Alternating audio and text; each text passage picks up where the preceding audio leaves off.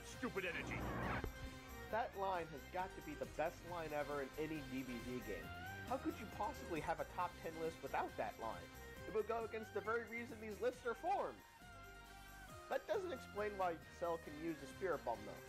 Good thing I can explain it. We all know how Goku makes one. Asks for energy, he gets it, blah blah, seen it a million times before already, who cares?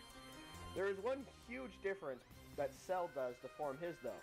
He asks for stupid energy. While Goku politely asks for energy, Cell demands stupid energy.